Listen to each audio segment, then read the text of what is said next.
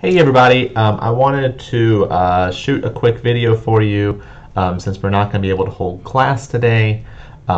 We were taking a look yesterday towards the end of class at finding the zeros of a polynomial when you have not so nice looking roots. So I wanted to do a follow-up video with this today.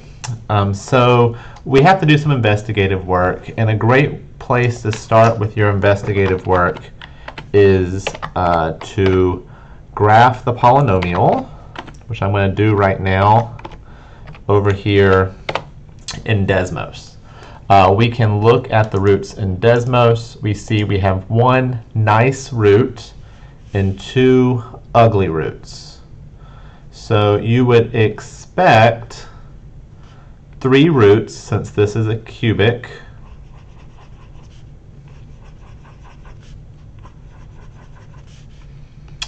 and this question sets up well for our next topic when we talk about complex roots. So we have one nice looking root. We have 2 ugly roots that we're going to need to do some investigative work. I want to point out it says you need to enter exact values here, not just decimal approximations. So there's strengths and weaknesses to software like Desmos. It can provide nice decimal approximations, which can be helpful, but it's not going to get us to our final destination. So we need to do some investigative work to figure out these other 2 roots. So if x equals -4, x plus 4 must have been a factor. So we're going to take x plus 4, and we're going to do long division.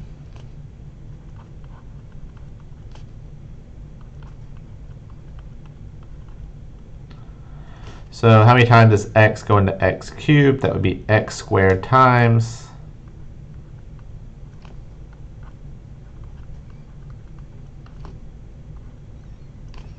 That should be cubed right there. You want to be very careful with your signs here. Remember, you're expecting to not get a remainder. If x plus 4 is a factor, there should be no remainder here.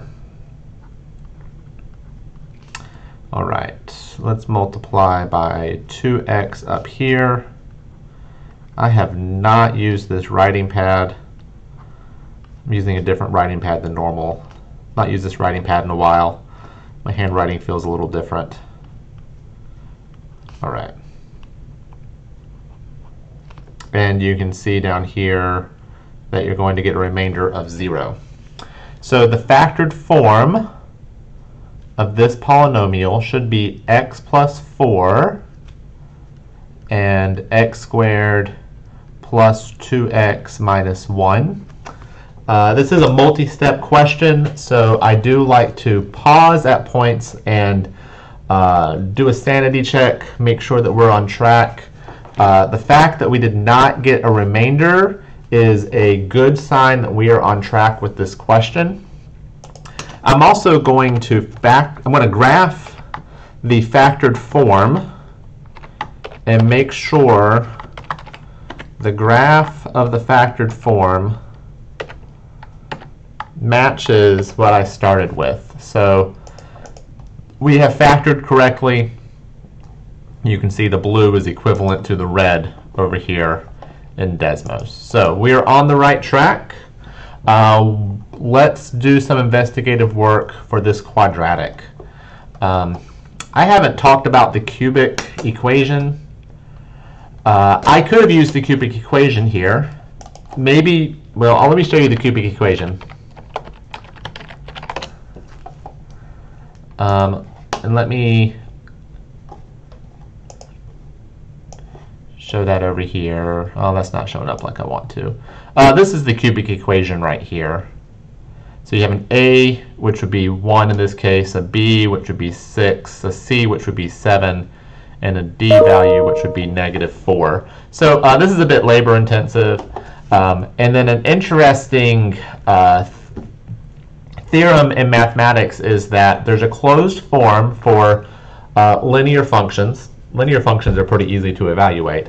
There's a closed form for, I say functions, equations. There's a closed form for quadratic equations, the quadratic formula, which we're about to use. There's a closed form for cubic equations.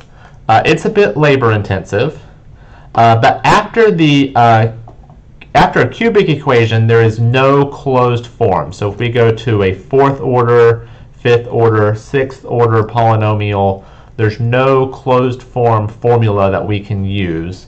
We have to do investigative work like what we're doing right here. Okay, so we have x squared plus 2x minus 1. Let's do some investigative work with that. I could try to factor here. Nothing will multiply to give me -1. That adds to give me 2. This guy will not factor. So we're going to need to pull out the quadratic formula here. So negative b, plus or minus square root, plus or minus square root, b squared minus 4ac, b squared minus 4ac over 2a, over 2a. So we got -2 plus or minus the square root, let's say 4 plus 4 underneath the square root over 2. So 2 squared, not my best handwriting, is 4. -4 times 1 times -1 is 4. I'm not used to this pen.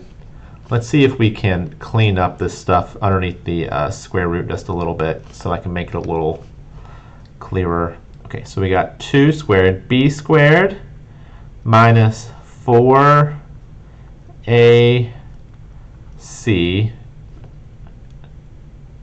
That's a -1 right there. Let's see if I can make my -1 look a little bit better. b squared minus 4ac over 2a. Okay. All right. We can roll with that. Okay.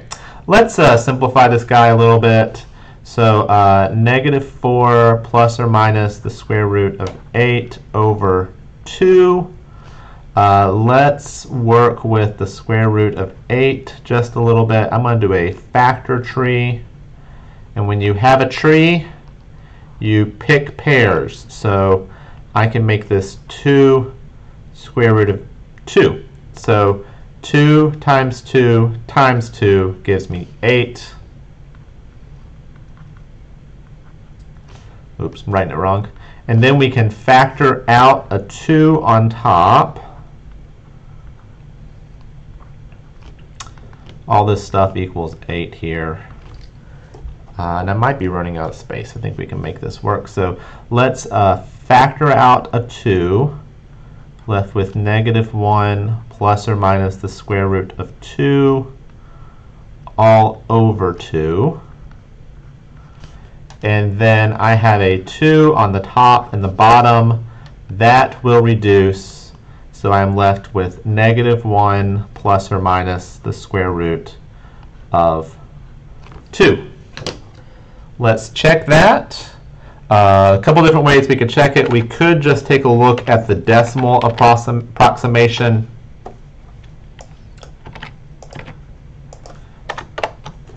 And we see that the decimal approximations match the decimal approximations we're seeing in Desmos. We could also plot these as ordered pairs.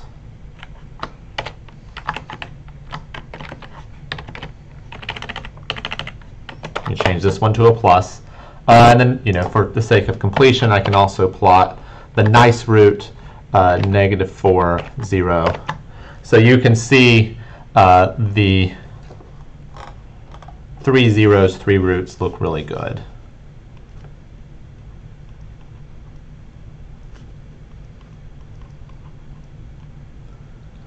All right, so you got several questions that look like this in the homework for section 3.5, real zeros of polynomials.